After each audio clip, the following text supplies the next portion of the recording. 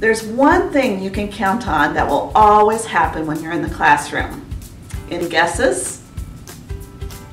Well, if you guess that someone's going to need to go to the bathroom, you're right. In fact, once one child wants to go to the bathroom, the whole class does, so beware of that.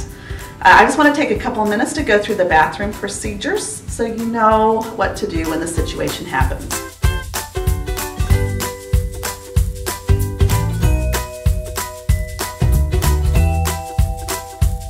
First off, if you're in a 2-year-old classroom with the butterflies, the good news is you never have to change a diaper or step foot in a bathroom. There is a nursery staff in each of our butterfly rooms, so if there's a child that needs to go to a bathroom, just let one of the staff people know. If you're in one of our 3- or 4-year-old classrooms, the rainbow or sunshine classrooms, you will be using the bathrooms in between the classrooms. So there's 3 things to remember when a child needs to go to the bathroom. Guide them to the bathroom. Number 1, remember to keep the door open. We never want the kid to be in a closed door situation. Secondly, make sure you do not go into the bathroom. Just the child should be the one in the bathroom at all times. Third, stay close by in case they need anything.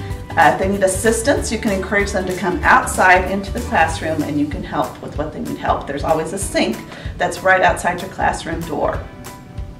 If for some reason there is a potty accident or some sort of emergency where they need you to go in the classroom, just have them stay there, find a staff person, and we'll take care of the situation. Now, if you have to go to the bathroom, that's a different situation. You don't have to use the little potties. You just need to use one of the restrooms that are located on the first floor. The most important thing is that you never leave just one volunteer with the kids. So, if there are 3 volunteers in the classroom, let them know that you need to use the bathroom.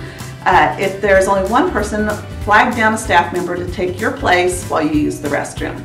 The restrooms are located in the nursery hallway, and that's where you'll want to go. All right, hopefully this helps just a little bit. If you have any questions, just let us know.